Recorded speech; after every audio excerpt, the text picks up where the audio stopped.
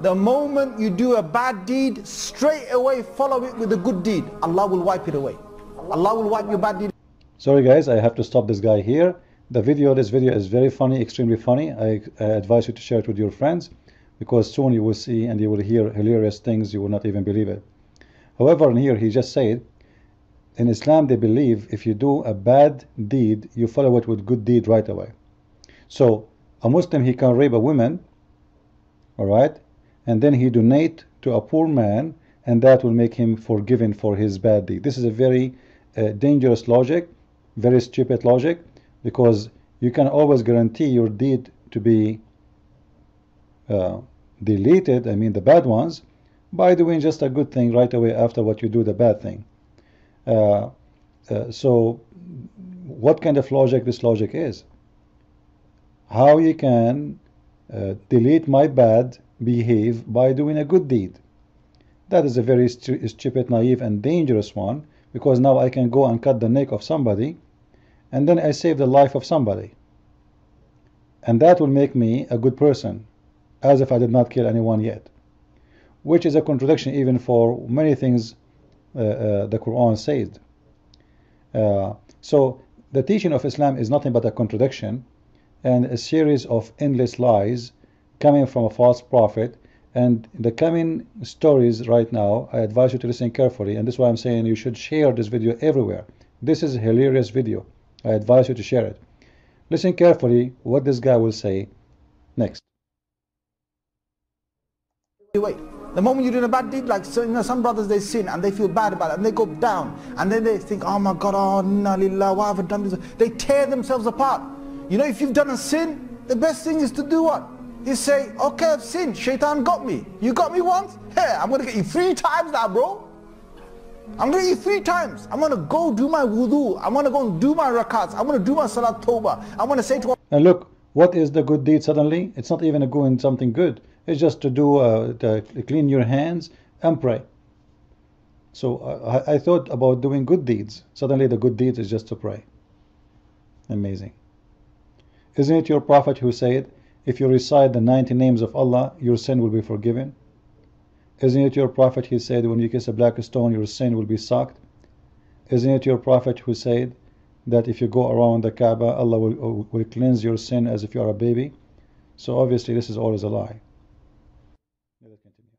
Allah, you know, Allah forgive me. And then I'm going to say, you know what? Get the shaitan back again. Let me open the Qur'an. Let me read some Qur'an. Hey man, that shaitan's probably kicking his legs on the ground by now.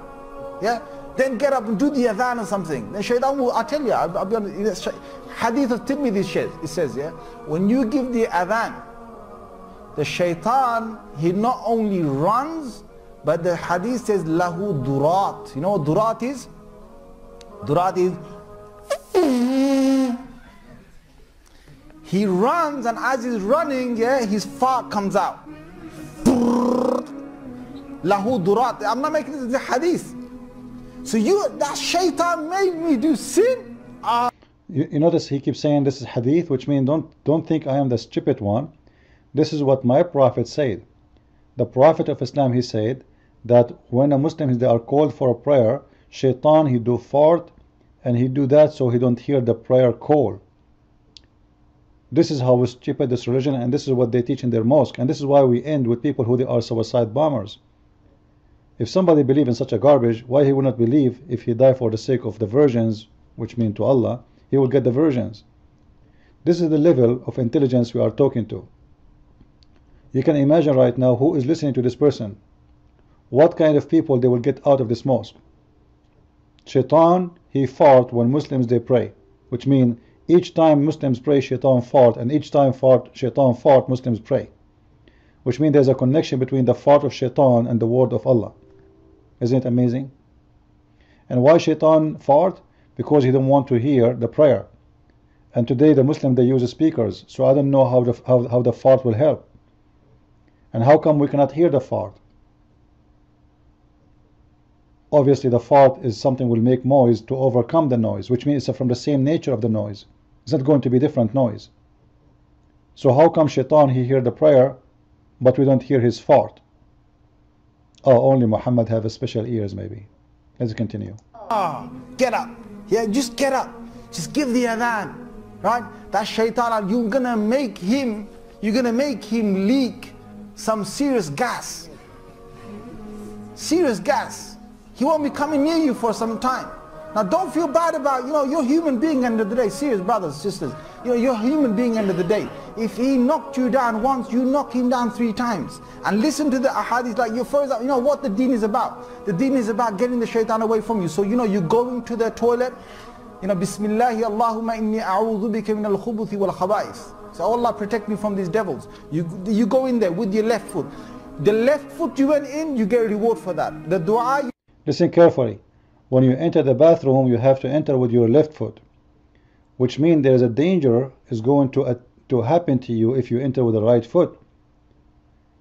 Let me play this again,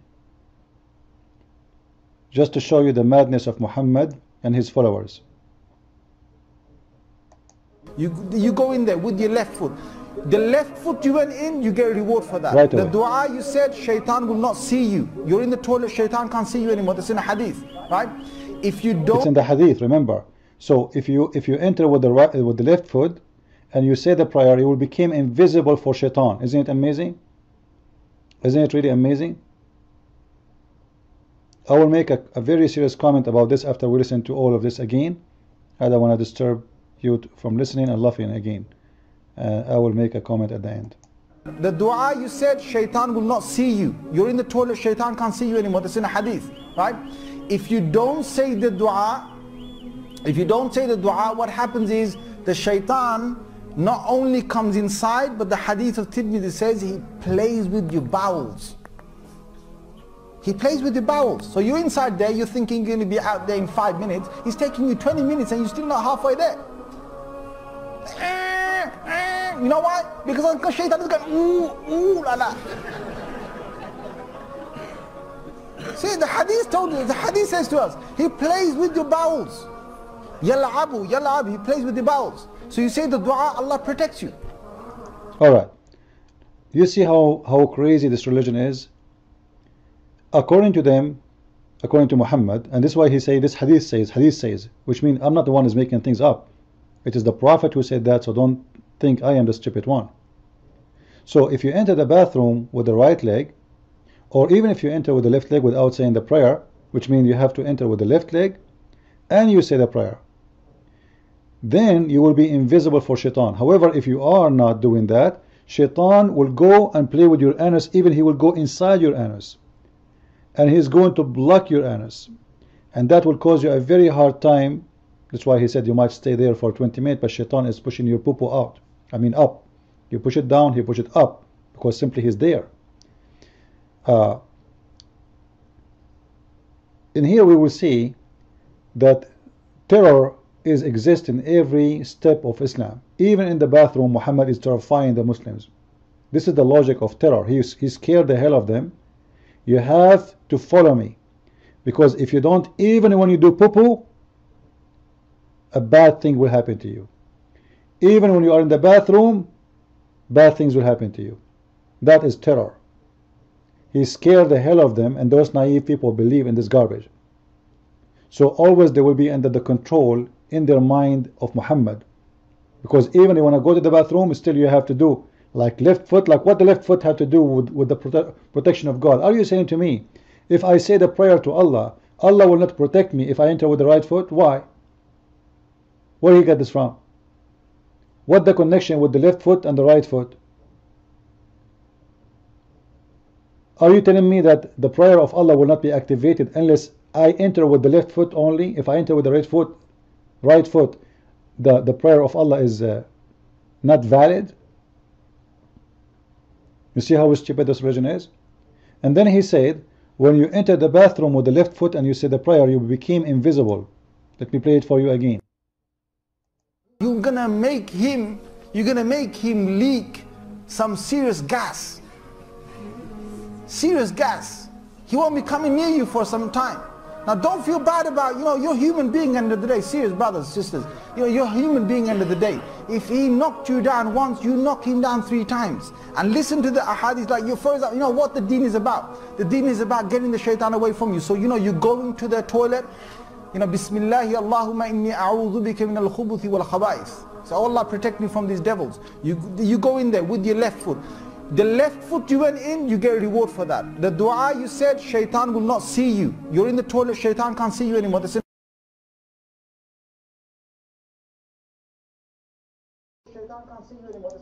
Listen carefully. So when you say the prayer, shaitan cannot see you no more. Question: what about we see the prayer not only in the bathroom, outside, and shaitan will not see us no more? Why only this prayer will protect us from shaitan? He cannot see me only in the bathroom. He just said, when you do wudu, shaitan will stay away from you and he will fart. What about we say that prayer without the wudu, and then shaitan will stay away anyway? He will not be able to get close to us because simply we became invisible to shaitan.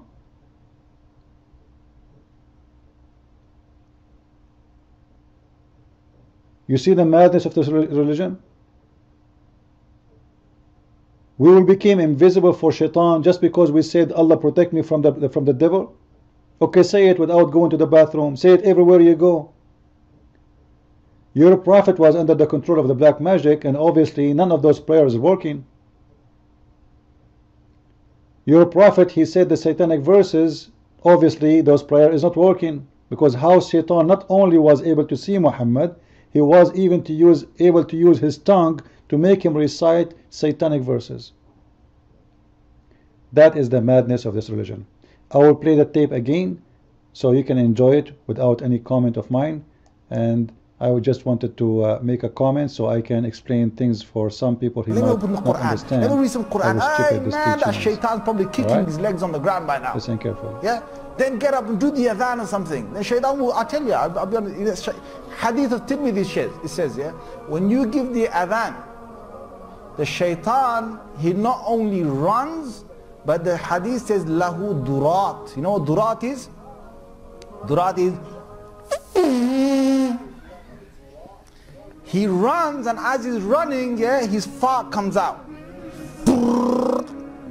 Lahu durat. I'm not making this the hadith. So that shaitan made me do sin. Get up. Yeah, just get up. Just give the adhan. Right? That shaitan, you're gonna make him leak some serious gas. Serious gas. He won't be coming near you for some time. Now don't feel bad about, you're a human being end of the day. Serious brothers, sisters.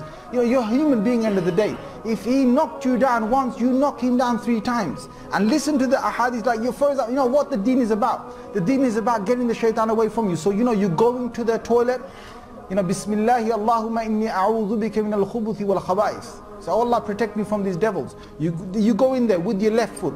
The left foot you went in, you get a reward for that. The dua you said, shaitan will not see you. You're in the toilet, shaitan can't see you anymore. That's in a hadith, right? If you don't say the dua, what happens is the shaitan not only comes inside, but the hadith of Tirmidhi says he plays with your bowels. He plays with your bowels. So you're inside there, you're thinking you're going to be out there in 5 minutes. He's taking you 20 minutes and you're still not halfway there. You know why? Because shaitan is going, ooh, la la. See, the hadith told you, the hadith says to us, he plays with your bowels. Yal'abu, he plays with the bowels. So you say the dua, Allah protects you.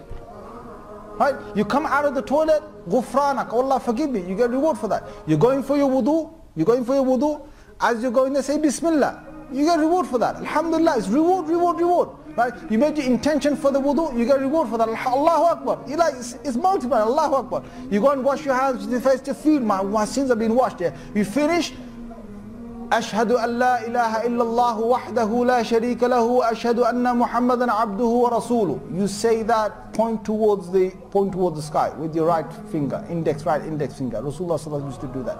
Rasulullah sallallahu alaihi wasallam said, Sahih hadith, he said, تفتح له أبواب الجنة الثمانية.